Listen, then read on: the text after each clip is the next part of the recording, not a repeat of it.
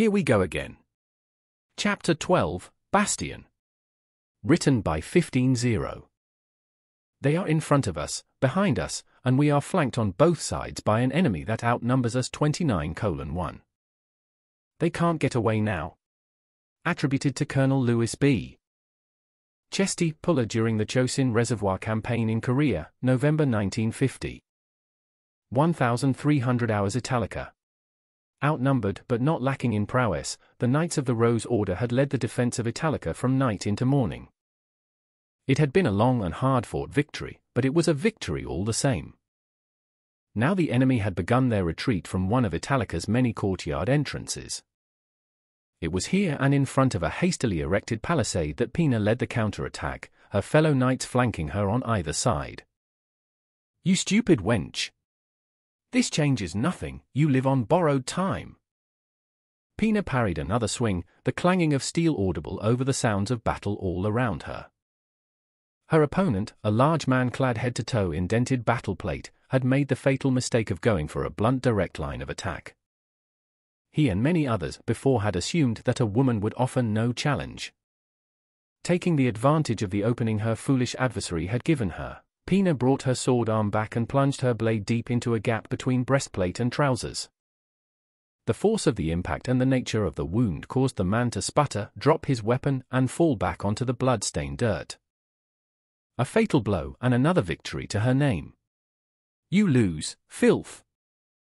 The princess spat on the dying man's body and removed her blade to hoist it high into the air. "Knights of the Rose Order and people of Italica! Victory is ours!" A loud cheer erupted from the militia taking cover behind the knights. They had survived yet again. Pina lowered her bloody blade and pointed at the militia. "See to the wounded and make whatever preparations are necessary.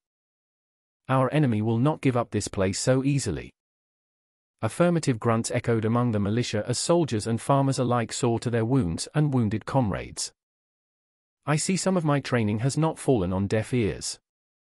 Pina paused from running a dirty cloth against her blade as a nearby chuckling grey removed his sword from the back of a large ogre's head. He had bested the massive beast in singular combat only a few moments earlier, and Pina might have commended him on the kill had she not been busy herself. Grey plucked a dirty dented helmet off the ground and held it out to the princess. "These men assume the battlefield is no place for a woman." Pina returned her blade to its sheath with a smirk. "I merely took advantage of their complacency and used their size against them." Grey finished her sentence as he wagged the helmet in a beckoning fashion. "As I taught you, but do try and keep your helmet home. Wouldn't want to hurt that pretty face of yours." "Thank you, old friend, but—" Pina snatched the helmet and examined it in detail. The wings on either side of it had been chipped off and its once resplendent white paint was now covered in mud. "The vision it offers is limited and my pretty face does much to drop the enemy's guard." The princess sheathed her sword. "What of our losses?" "Norma, I saw him fall from the parapet." Grey lamented. "Did he die honorably?" "Yes, he bested 4 before being overwhelmed." Pina sighed. 4? The Norma I knew could have bested a battalion's worth of bandits." Grey folded his arms and his expression turned dour. "Did you notice who we fought?" "I tried not to." "You would do well to do the opposite. The situation does not bode well, Your Highness." Grey pointed at Pina's recent kill. "That's Albion battle plate and that crest? One of the noble families. Albion dragoons, I'm surprised it didn't go worse for us." Pina sighed. "I know the design, Grey, perhaps it was stolen. Like the standards and sigils of Mudwin? Alguna? These are not bandits nor common rabble. Deserters then, their betrayal knows no bounds." Pina spat back. "Deserters as organized and well-equipped as they are?" Grey shook his head. "You can live a lie as best you like, but the proof is right there." Pina watched as more corpses were carried from the courtyard and towards shallow graves. Many of them were local militia, but others were that of the enemy. She recognized the colors and the individual style of their equipment. She knew who she was fighting the moment the battle had started. She just didn't want to believe it. "Your Highness, our allies have betrayed us. First Italica, now this." Pina continued to observe the damage all around her. "Why do they keep turning against us?" "Probably because you send them to die and then fail to take accountability." Pina grimaced as the strange man named Roger interjected into their conversation. The man puffed away at some small tobacco stick and clacked a strange object into his weapon as he approached. Pina eyed it cautiously. She had seen firsthand what the weapon could do when Roger single-handedly held an entire flank on his own from atop a building. As usual, Roger was accompanied by one of the formal clan's warriors. Delilah, the warrior bunny. She silently cleaned her kukri and paid no attention to the crimson stains neither on her fur nor her minimalistic battle dress. "These soldiers belong to the armies you sent at us both at Alnus and back through the gate." Roger pointed at a dead Algunan archer that lay on the ground. Like many others that fell to Roger's weapon, neat holes had been punched clean through the archer's body. "And how do you know this?" Gray responded through gritted teeth. "Do not be so naive, you know just as well as I do who your allies are. Or rather, used to be." Roger stopped and maintained a comfortable distance from the two Rose Knights, his eyes watching their sword hands from time to time. "I cannot say I blame them. None of this would have happened if you hadn't just barged into our world and started killing." "And what would you have us do? Give up?" Pina put a hand on her breastplate.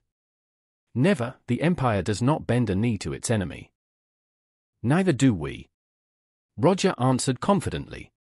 The soldier blew a puff of smoke out from between his partially closed lips. "This is only going to get worse if you let it." "Your Highness, Princess Pina." Pina was about to berate her mouth enemy when a disheveled Hamilton came pushing through a gaggle of militia. The young knight stopped and put her hands on her knees as she tried to catch her breath.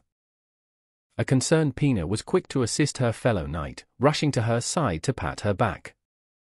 "Hamilton, I had worried you had fallen. What news from the Northern Gate?" They.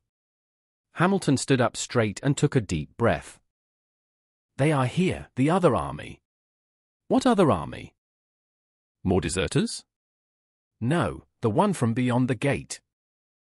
Townspeople and militia alike froze in their tracks upon hearing this news. They had been so focused on the renegades that they had almost completely forgotten that another very real and credible threat had come to this world. Roger looked at a strange metallic object on his wrist and whistled. That would be my people." The soldier spat out his tobacco and rubbed it into the dirt with his boot. "Like I said, this only gets worse if you let it." Outskirts of Italica. For set 3, set 2, set. Copy on all, 1 is set. Aldrich dropped down into his turret and looked through his TC sight. Like the rest of the platoon, his tank had been positioned on the reverse slope of a grassy hill a few miles away and overlooking Italica. From here the tanks could see but not be seen. Dark pillars of smoke billowed up into the sky, and had the tankers not been inside their vehicles, they might have heard the chaos going on inside the town walls. Meanwhile, and much to Rory's disdain, the Japanese trucks lingered back down the road waiting for the all-clear from the tanks. Horseman 1, RCT-3 actual. What's the situation? Unsure at this time. We've got eyes on infantry and other supporting assets in full retreat. Aldrich switched back to internals. Reeves, what do you have for me? Typical shit, sir. Orcs, cavalry, foot soldiers. We're late, definitely late to the party though. Reeves traversed the turret and pointed it at some contraptions on the walls. There are a few ballistas on the walls too, some of them manned, some not. Yep, I see them, keep your eyes on. Aldrich snapped a finger. Loader, change the frequencies. On it, sir.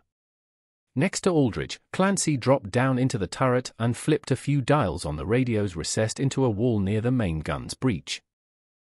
"Good to go, sir." "Jackal, this is Horseman 1, you got me on comms?" "1. Jackal. About time, where you at?" Aldrich exchanged confused looks with the rest of his crew in the turret before glancing through his sight, and the range Reeves was feeding back to him. "We're occupying Expedient BPS a good 500 meters away from the northern road into Italica." "Cool, go ahead and push down the road to the front gate, we'll be waiting." "Jackal out." "Cool? The fuck?" Reeves chimed in.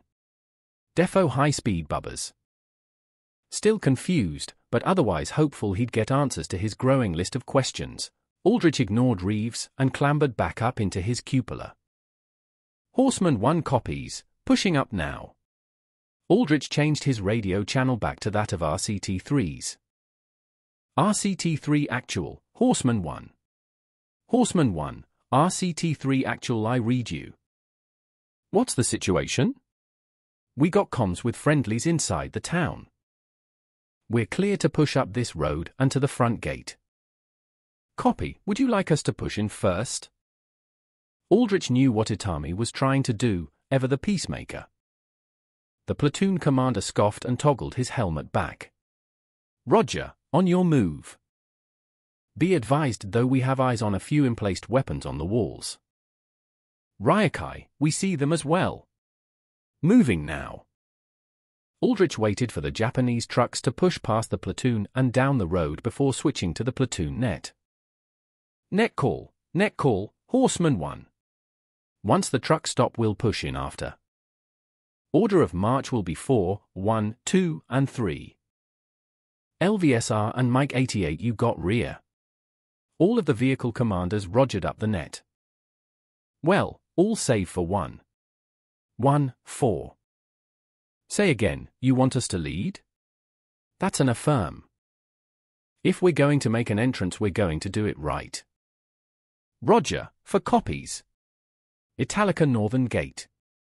With bated breath and behind an armored peephole, Pina and her knights watched as green metal wagons grumbled towards Italica's northern gate. The same one she was taking cover behind. After months of rumors and second-hand accounts, seeing the enemy for the first time was surreal, to say the least. Next to Pina, a stoic-looking grey peered through what little room was offered. "So that's them then. The enemy who's been thwarting us at every turn. Steel chariots that lack horses." Pina muttered what she had heard many times before. "They look smaller than I had imagined." The princess stopped mid-sentence as she felt a pit form in her stomach. Someone was riding atop one of them, leading the pack, someone she had heard only legends of. Pina saw the legendary halberd, saw the ceremonial dress flowing in the wind. They were decorated in the colors of only one particular god. No, it cannot be. "Who is it?" Now utterly concerned, Hamilton gripped the hilt of her still-sheathed sword. "Your Highness, Grey. What is going on?" "Rory Mercury, the Apostle of Emroy." For the first time in a long time, Pina saw what could only be described as pure dread register on Grey's face. "Our enemy is in leagues with Rory Mercury." "Rory? Already? Well, damn." Roger nonchalantly whistled and pushed his way past the awestruck knights, Delilah following closely. "Looks like everything is well underway." "Well underway?" Pina shook off her haze and grabbed Roger by the back of his collar. "How do you know about Rory? Who are you people?" If Delilah was concerned for Roger's well-being, she wasn't showing it, choosing instead to let her human charge continue his game of wits. Seeing the Empire squirm was nothing short of delightful for her, and the desperation in Pina's voice was simply the icing on the proverbial cake. Or so her new friends from beyond the gate would say. "Who are we?" Roger confidently looked over his shoulder, reached back, and removed Pina's hand. "That is a question you will have answered shortly." Roger opened one of the smaller doors and made his way out of the shade and into the bright light beyond. "Your Highness." A most expedient if not exhilarating ride, but we have arrived, my warriors. Prepare yourselves for a battle unlike any other. Rory gleefully hopped off the top of Itami's truck, her boots impacting the dirt and sending puffs of dust out. Upon brandishing her weapon and looking around, however, her anticipation turned to disappointment. The enemy had already left, leaving behind only corpses, the faint stench of death, and smashed remains on the once lush green fields around Italica. Pa! Somebody broke them already. The apostle planted the staff end of her halberd into the ground just as Itami and the others disembarked from their vehicles. Itami, you promised me a battle. I did no such thing, responded an exhausted Itami.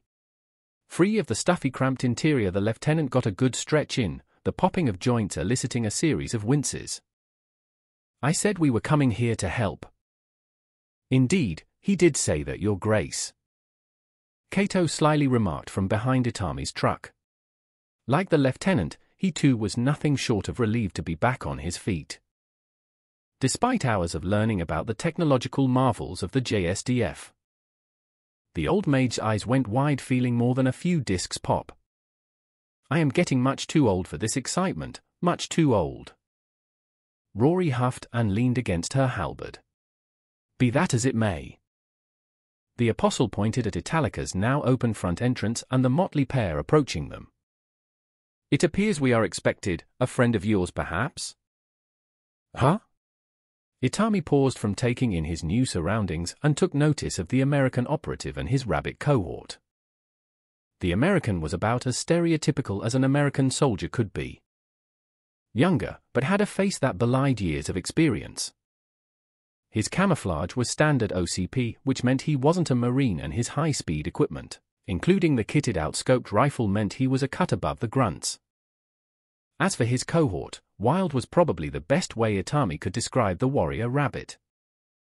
Red fur, the typical minimalistic battle dress, hair that went down to her shoulders. She was armed head to toe with knives of varying sizes and designs. Pretty on the eyes, but not someone Itami would want to be near to. Everyone knew how fast they could move. Upon seeing them, Carota hurried out of the driver's seat. Yuji. Do my eyes deceive me? Or are those rabbit ears? Yes, Carota. Itami rolled his eyes and shook his head, a sentiment that was shared by the other Japanese soldiers. Come on now, we've seen plenty of them. Yes, but that was when they were trying to jump over our sandbags and into gunfire. Itami shuddered, remembering that fateful night battle back at Almas. He had quickly learned to appreciate the value of a shotgun courtesy of some Marine private who fought by his side. Don't remind me. The lieutenant maintained control over the pistol grip for his rifle and extended a hand to the American. Lieutenant Yuji Itami, Recon Team 3. We heard you could use some help. Yeah, that's us. The American shook Itami's hand firmly. Captain Steve Roger, 1st SFG. He let go of Itami's hand and pointed at the rabbit warrior. And this is Delilah, one of Clan Formal's head enforcers. Delilah merely bowed her head. Pleasantries weren't her strongest suit. Shifting his attention to Rory, Roger gave an affirmative nod. Rory Mercury. My country has heard of you. We were hoping to talk to you during less. The operator paused. Violent times. But of course you have. Rory did a curtsy, her red lips smiling seductively. And worry not, my son, the battlefield is where true colors are revealed. We will learn all there is to know about one another very soon. Green Berets? Shino had been fussing with her gear when she heard the news and almost rushed over. What are Special Forces doing out this far? Winning this war. Roger dismissed the excited sergeant's ramblings and lit a cigarette. I appreciate that enthusiasm, but time's pretty fucking short right now. We have medical personnel and ample supplies to assist however necessary, sir. Itami chimed in. Good, good. There's wounded inside, and that's gonna win big points with the Formal clan if we can help them out. Roger fixed his backward bullcap and looked around expectantly. Where's the tanks? I thought I was getting tanks. Oh, waiting for the all clear. Itami unclipped his radio. Horseman 1, RCT-3 actual. We have made contact with friendly forces. You are clear to move in. Copy pushing. Hey. That's what I'm fucking talking about. Roger started clapping his hands as soon as the first tank crested the hill and whined towards the road. The soldier enthusiastically nudged Delilah's shoulder. See that, Delilah? I told you this town was in safe hands. So it would seem. Delilah examined the lead tank with increasing scrutiny. They are the ones who fought the flame dragon? Fought it? Roger scoffed. No, they killed it. It is true what he says. Lele chimed in with a nod. My master and I witnessed it ourselves. Delilah remained wordless as the tan behemoths and two other smaller contraptions fell into a single file line down the road. Once the platoon stopped a short distance away from the trucks, Aldrich dismounted from his tank, shotgun in hand, and confidently strode towards the group. Upon seeing Roger, his spirits were visibly lifted. It was good to see more Americans so far forward. Alnus Maine didn't tell me I'd be working with special forces. Wouldn't be the first time I had to pull your asses out of the fire. Yeah, well, someone has to go stir the pot, right? Roger smirked and exchanged a firm handshake with Aldrich. Looks like we're not the only ones making noise. Aldrich looked back at the lead tank and shrugged. Oh, that? Wildlife got testy. The captain looked around with a confused expression for a few seconds as if something was missing. Where's the rest of your boys? Busy. Roger answered dismissively. I was telling Lieutenant Itami here that there isn't a lot of time and we got a lot to do. I see. Satisfied with the answer, Aldrich could only press on to more important matters. Well, whatever you need us to do, consider it done. Roger pointed back towards the front gate and at the three cautious-looking knights that had been watching everything unfold from afar. Well, you can start by following me in and saying hi to the princess over there. Excuse me, what? The princess? Princess Pina Colada? Daughter of Moldsol Augustus. Roger rolled his eyes. You know, the leader of the empire we've been at war with. Seeing the utterly confused looks on both Aldrich and Itami, Roger shook his head and gestured back towards Italica's main entrance. Well, looks like I gotta get you gentlemen up to speed. Italica. After forming the tanks and trucks a cohesive perimeter around Italica, Aldrich, Itami, and the Rosa Order Knights followed Roger into Italica. It was here where they were appraised of the current situation, despite the conflicting language barriers that would pop up from time to time.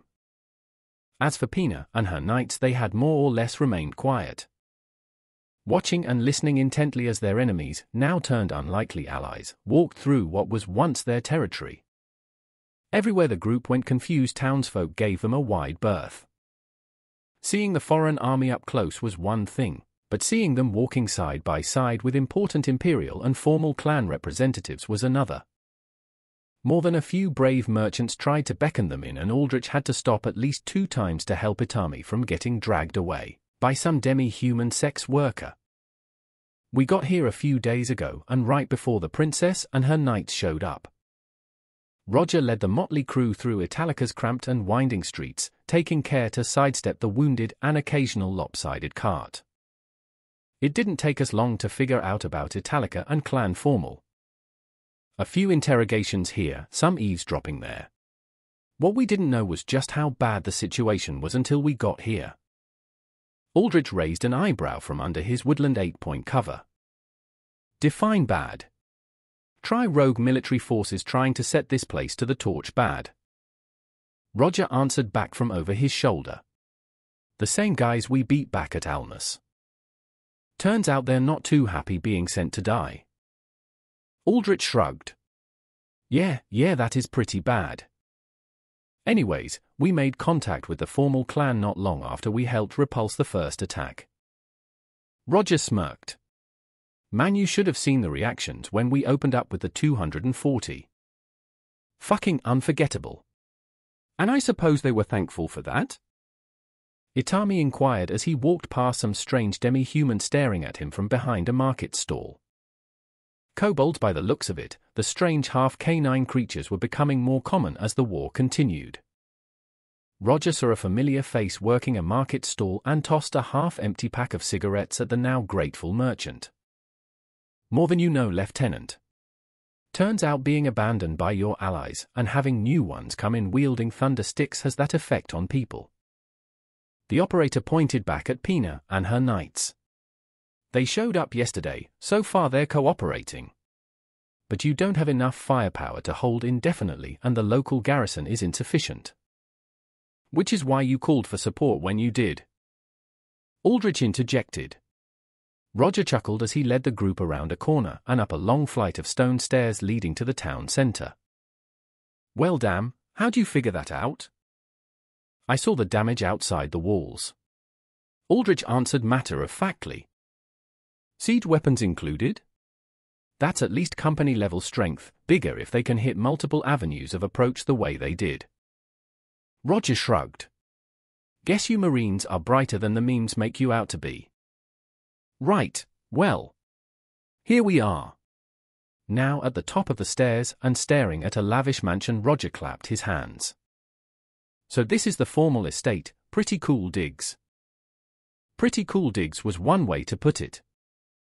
The formal estate was very traditional in its appearance and it certainly didn't suffer for it in the aesthetics department. A large fountain sat in front, flanked on either side by rounded rows of lush green grass and carefully tended flowers. The pearly white stone mansion itself was massive, complete with support pillars not unlike that of ancient Roman architecture.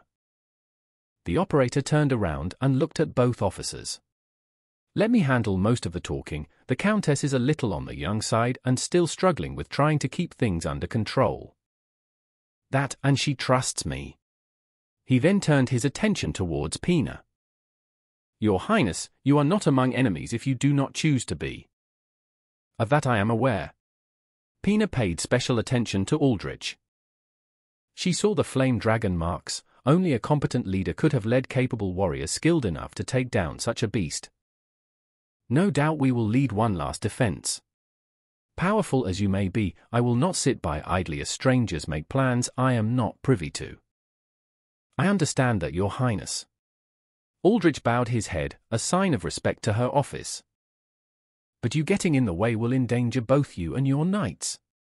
We held this line before you got here, and we will not stop just because you dragon slayers arrived. Pina put a hand against her breastplate.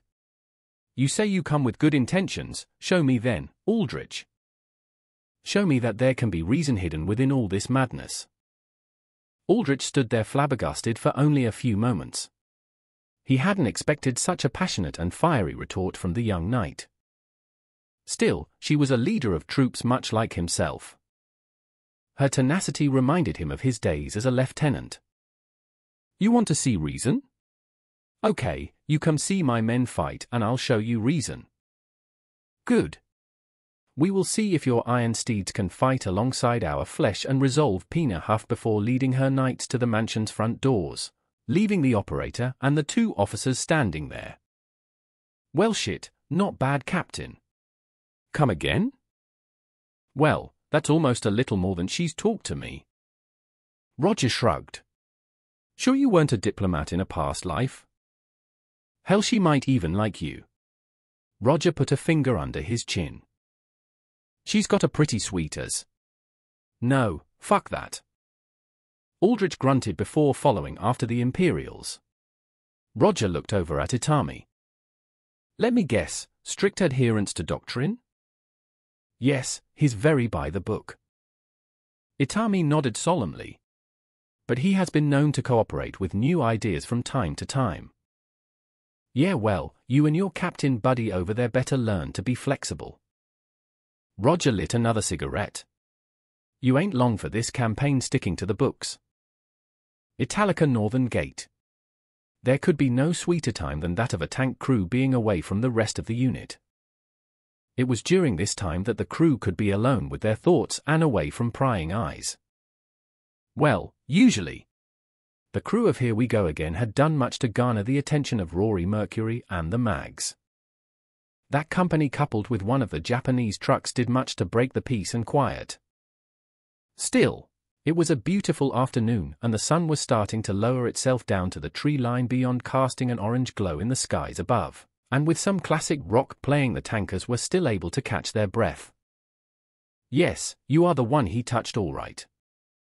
Rory removed her hand from Kincaid's forehead with a smile. Meanwhile, atop the tank, Elton maintained a watchful eye on the pair. It had taken a great deal of convincing from Rory to assure the crew she meant no harm. Not that any of them still trusted her. "I do wonder if there is anything I can even do for you." "What do you mean?" Rory shrugged with just the slightest hint of melancholy. "Death is quite literally an old friend of yours, war meaningless to you. The young apostle T-scared. You wage it with the casualness a farmer has when he tends to his crops. As naturally as one might sleep and wake. Yeah, war isn't anything where we come from." Kincaid folded his arms and leaned back against the side of his tank. "So why me? Am I something special or something?" "No, I just think you were the first one my lord was able to reach." Rory inquisitively put a finger under her chin. "In the past, Emroy has only been able to reach out to those who were open to communion in the first place." Kincaid couldn't believe what he was hearing. Here he was talking about gods and apostles as if they were the most natural things in the world. "Well, this world anyways.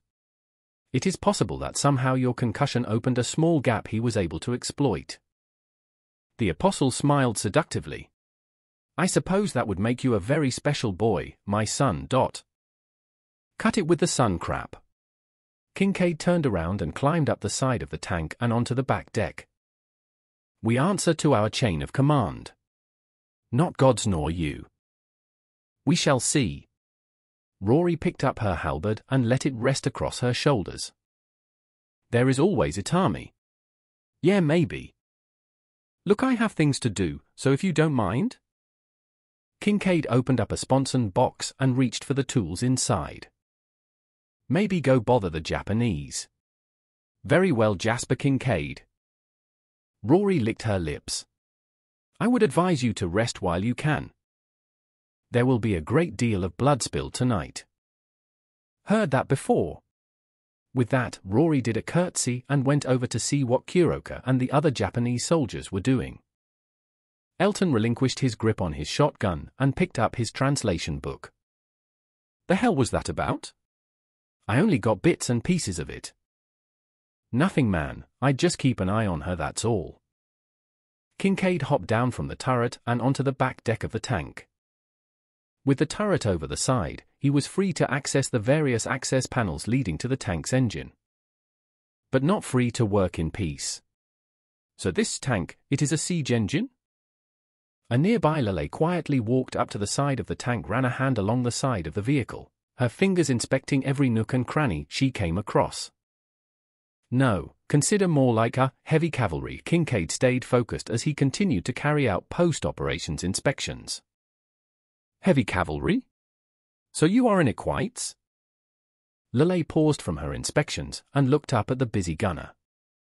"I guess that makes sense." "Yeah, sure." Lele cocked her head to the side as she ran a hand over one of the brake lights. "What do you call this steed?" "She's an M1A1 Abrams, and we call her Here We Go Again." Kincaid answered proudly. As unmotivated as tankers often got, they never shirked an opportunity to brag and boast about their war machines. Kincaid was no exception to this rule. "What a strange name." Kincaid grunted as he opened an access hatch over the tank's engine. "Yo Benitez, pass up the 1540. No response.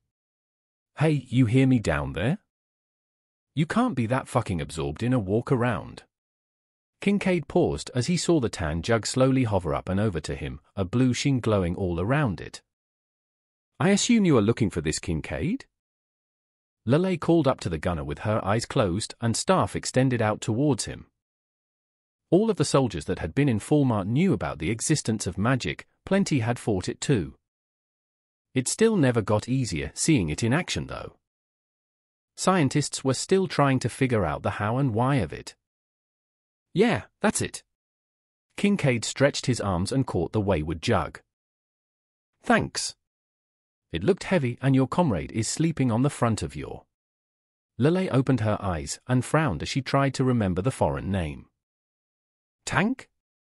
Figures. Kincaid rolled his eyes. Seeing this display of talent, Lele's master was quick to praise his student. Well done, my apprentice, well done. Cato called from underneath the cool shade of a tree next to the tank. The wizard sat crisscrossed and mimicked a thumbs up he had seen several of the soldiers do earlier. It seems even our new friends can benefit from the services we can provide. The elderly mage puffed away happily at his pipe. Of all my students, she has always been the most proficient, Sir Kincaid. You could not find a finer company in your court. My court, of course. Kincaid paused from fussing around with a funnel he had put into the tank's transmission and looked over at Wilkes. Speaking of royalty, pretty sure it's the loader's job to do this shit. Excuse me? Wilkes paused from talking into his hatch just as curious Shinos emerged from within the vehicle. You and Elton were the ones who told me to give the sergeant a fucking tour. He looked over at Elton half expectedly. Tell him, boss man. Elton didn't look up from his book, choosing instead to turn another page. We did, stop bitching, and finish the after-ops, bro. Yeah, whatever. Well, it's a pretty badass machine. Shino grunted as Wilkes grabbed her hand and lifted her up and onto the top of the turret. Back on her feet, the sergeant dusted herself off. It's a lot bigger than the Type 90s back in Hokkaido. Think you could take one of those or a Type 10 on? Kill M 5 times over, yeah. Kincaid answered confidently as he finished pouring oil and started closing up the access hatch. As for the size, it's an autoloader thing. Plus we're American, big guys need the space. Yeah, I'll say. Shino grinned at Kuroka. Almost as big as you, Kuroka. You sure you don't want to take a look? It's pretty cool. The medic had been over by their truck and sorting through some supply boxes with another soldier when she heard Shino making fun of her. The sergeant looked over at the tank with a frown. Very funny, Kuribayashi. I'll remember that the next time you go hitting your head on things again. Whoops. Shino stuck her tongue out and started making her way down the front of the tank. Upon passing where the gun tube would normally be, she paused to turn around and snap another photo of the tank and its crew with her cell phone. Thanks guys, my friends back at Alnus will love this shit. Yeah, no problem, we do it all the time. Elton gave a thumbs up and flipped another page. Let the ladies know my Virginus crewmates are single too. Oh ho? Shino pointed at Wilkes and smirked. Sure, I'll keep that in mind. Wilkes almost choked on his freshly lit cigarette just as he sat down. The fuck's that mean? If we get time off, come to Akihabara and I'll show you. Shino winked as she hopped off the front of the tank and started walking back to her truck. See you fellas later. Well, damn. Kincaid stepped up onto the top of the tank and lit a cigarette of his own. I think she thinks you're slightly less ugly than the rest of us. Should I smash the shit out of her, fuck you mean? Wilkes smiled playfully. Elton put his book away and dropped down into the turret interior. Aha, sure. Kincaid, make sure Benitez isn't gonna be crushed. Yup. Kincaid stood on his toes and looked over at the front slope.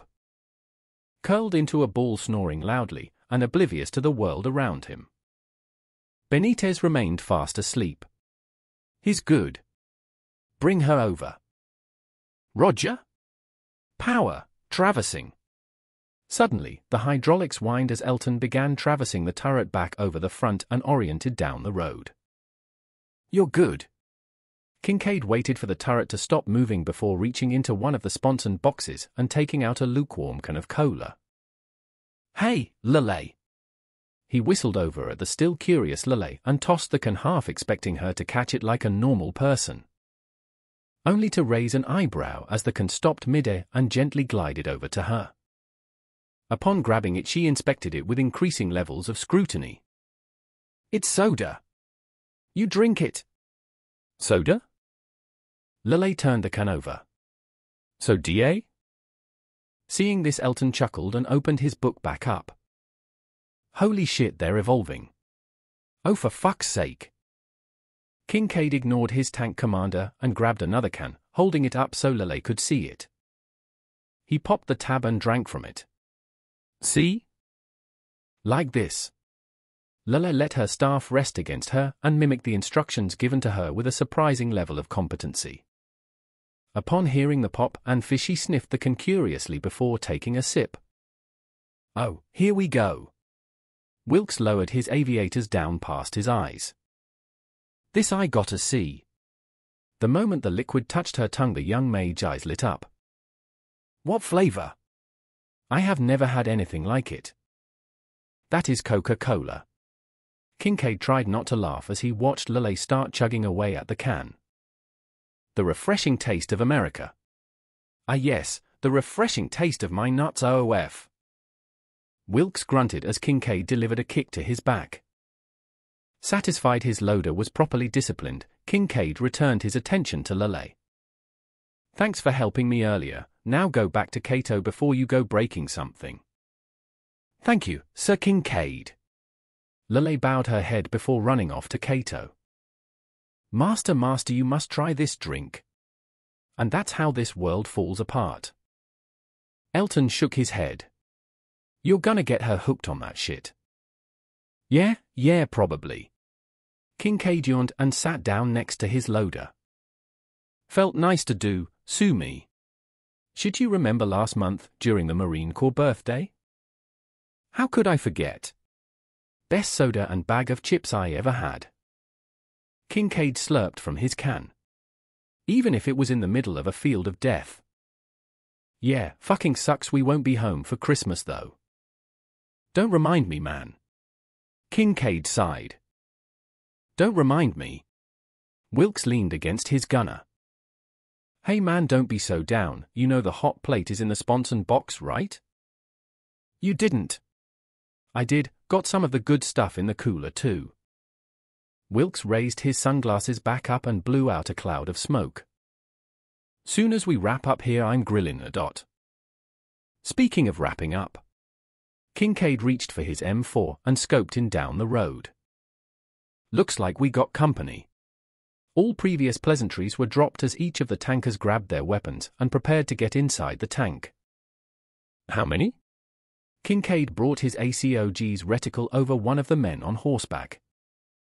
"3, probably scouts." "Right then, better send it up." "Someone wake up Benitez." Elton put his book down and reached for his comm helmet's boom mic off the top of his .50 cal.